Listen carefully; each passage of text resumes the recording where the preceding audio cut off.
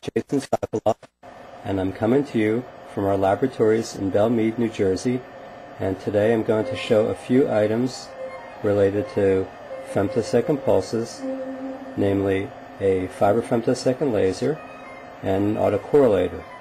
The fiber femtosecond laser is not of much interest, but hopefully the autocorrelator is. Now, if we look over here, we can see a homemade fiber femtosecond laser. It is a design from the literature.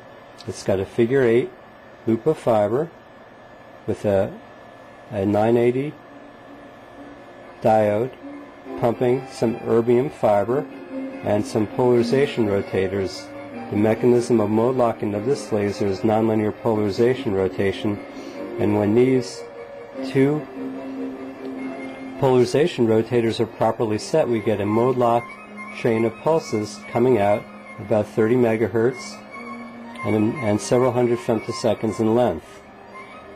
This laser doesn't work all that well, but works well enough for a demonstration. Now, one way of looking at the train of pulses is to use a fast photodiode from one of the laser outputs, like this one, which in this case is not hooked up. A second way, which is useful for looking at the actual optical pulse shape, is to use an autocorrelator, such as the one here that was beneath my business card. This laser has very few adjustments that are all made during assembly, such as the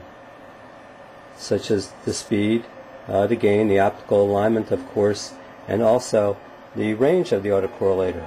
Here's what the autocorrelation trace looks like coming from this laser. This screen is about 350 femtoseconds. The pulse is maybe a little over 200 femtoseconds. And as I said, the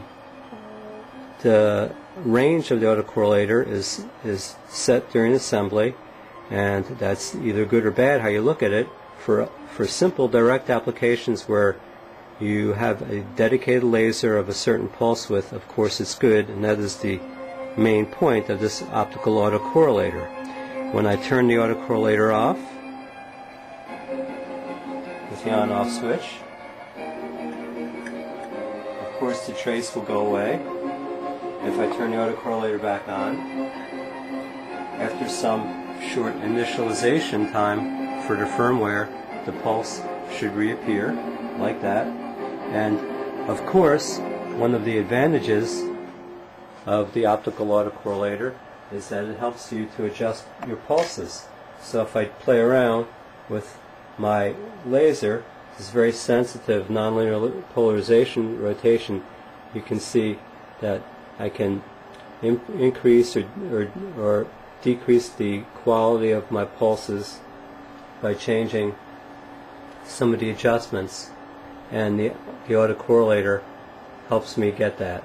Here I'm playing around with the pump power and I'm dancing right around threshold, and we can see that the trace will come and go depending on whether or not I'm above mode locking threshold.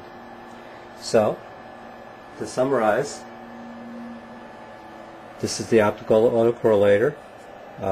It comes with various features. Here's the input. You just input the optical fiber into the autocorrelator. This is a collimator. It takes this particular one takes an angled connector. It can also come with a flat connector, or you can remove the collimator and put an aperture for free space applications as well. So in that sense, it's versatile, it's simple, and most of all, it's small, which is important if you have particular OEM applications where you're size restricted. Thank you for